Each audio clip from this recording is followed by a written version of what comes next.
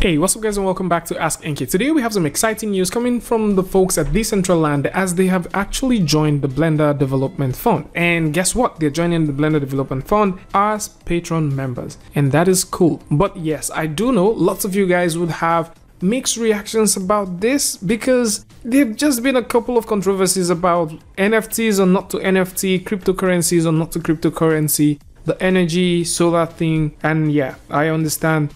And you know, it is what it is right now. The folks at Decentraland are now part of the Blender Development Fund and they are here as patron members. Now, this is alongside Facebook, Amazon, Nvidia, Unity, Epic Games, and also AMD. Now, we've seen a couple of other people join the development fund like Relution, Giants, you know, Cube, CG Cookie, all of these guys.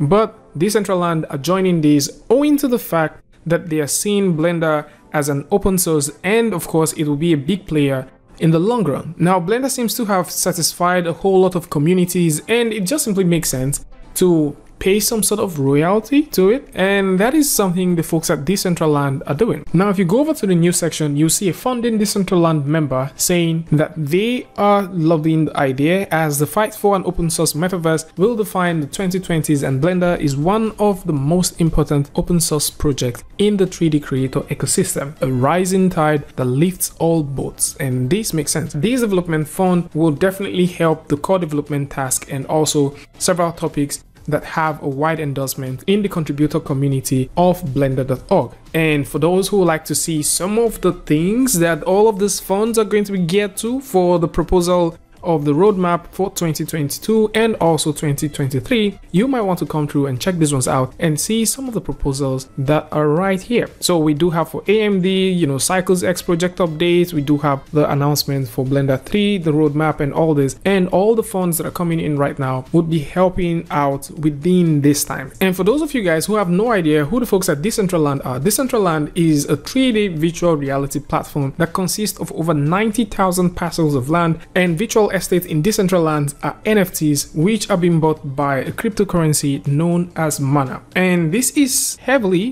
based on the Ethereum blockchain, and if you want to check more about this, you might want to go over to the page where you can read more about it. And for those who would like to, you know, come through, explore, you want to create stuff, you can do that. If you would like to browse and see some digital assets that exist, maybe you want to buy and sell lands, estate, avatars, wearables and all that, you can also do that by coming over here, and then you can browse through a catalog of things. So there's a couple of things that you can check out. You can also choose to build your own stuff, and you might want to sign into wallets, you know, work as a guest, and that can bring you over to the builder section where you can start building things.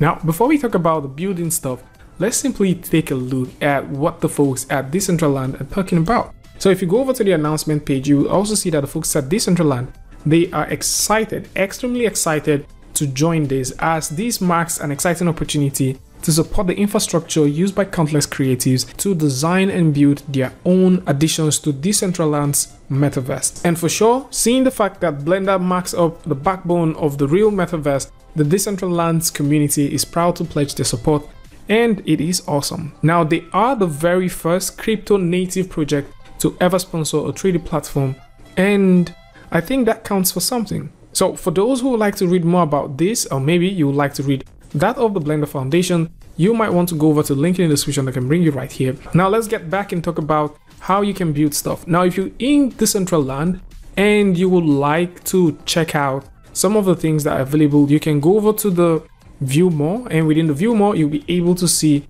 lands and some estates and, you know, properties that have been made. So for example, if you click on the Wild Wild West, this simply opens and you can go in and start, you know, checking out some of the things that exist right here.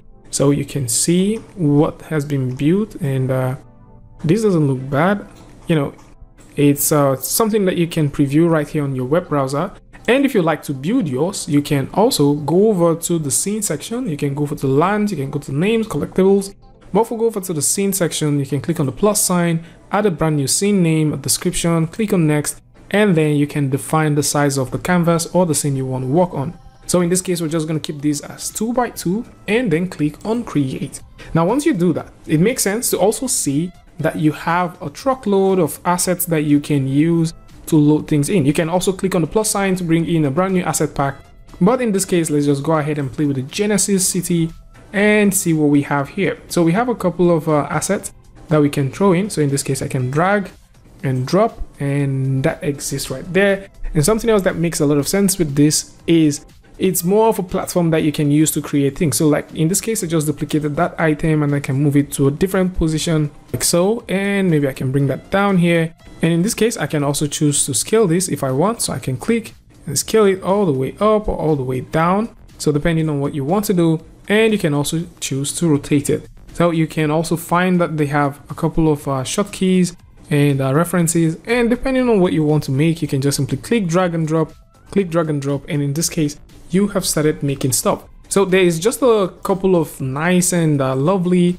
nifty things that you can pick up from here. You're looking for cyberpunk stuff, they have a couple of them, all right, so you can pick them, create your own world, and at the end of the day you can hit the download button and download this and start working with it. Now it's also worth knowing that once you're downloading this, you can export your scene for use in the decentralized SDK or the builder. And for sure, this is a good way for you to share, collaborate, and do stuff. But one thing I've come to find out is once you open this up, you would actually be able to see this.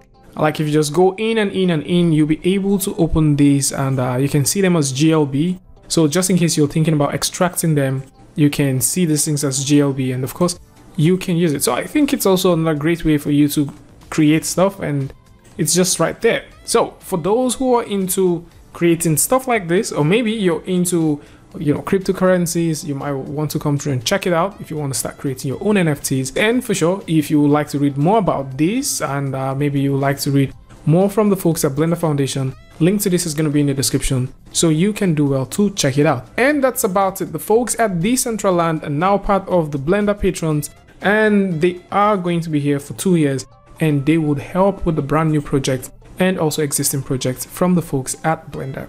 Tell me what you guys think about this one in the comment section, and until I see you guys in the next one, peace.